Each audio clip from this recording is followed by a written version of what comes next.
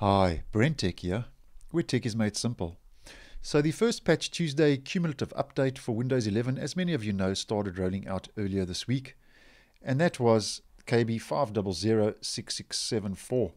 Now, I did mention briefly in the video that I posted on the update KB 5006674 that the update did download and install a lot quicker and faster than the update which downloaded and installed on my Windows 10 machine the same day.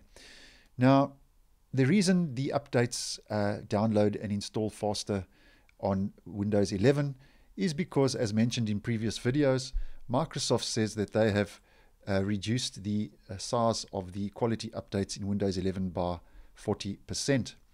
Now, updates can vary in size depending on what update is rolling out, and this can take up a lot of bandwidth. Now, as an example, not everybody has access to a high-speed broadband internet connection. And in today's times where there are a lot of remote workers working from home, a lot of these updates to Windows devices are taking place from people's personal home internet connections. And not everybody, as mentioned, does have a high-speed broadband internet connection at home, which are mainly found in organizations.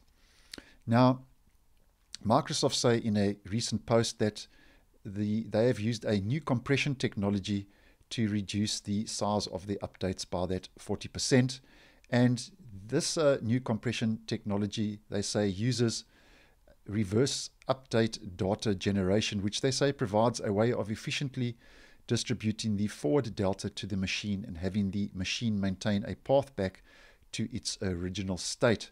And they say their objectives with this new compression technology are that those are to reduce the size of the network downloads, not regress install time, and maintain compatibility with all distribution channels without any configuration changes needed by IT professionals.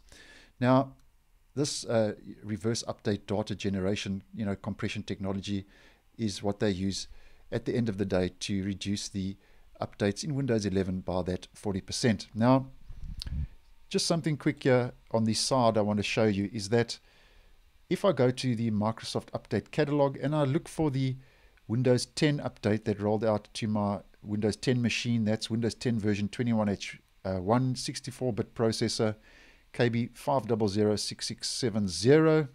That update was approximately 620 megabytes in size.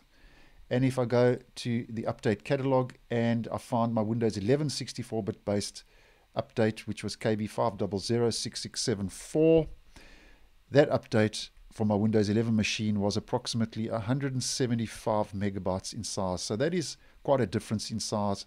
620 megabytes on my Windows 10 machine compared to approximately 175 megabytes on my Windows 11 machine. Now, obviously, this isn't an accurate estimation because there are a lot of things that can be taken into consideration. But I just thought that was interesting that the Windows 11 update was a lot smaller compared to the Windows 10 update.